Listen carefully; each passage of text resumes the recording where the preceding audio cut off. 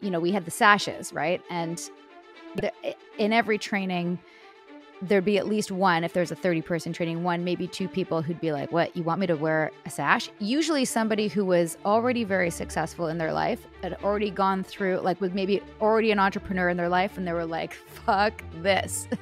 Or they'd grown up like Jehovah's Witness, or they'd grown up in a setting that was a potential call, and they saw the red flags. Either way, one of those people would say that, and we would let them leave. Keith would say it's good that you got them out because they'd be a bad apple, and that he'd call the Sashes the guardian at the gates. Now I see it as he's weeding out the non-compliance. He was weeding out somebody who wasn't going to go along with it and be like, more malleable.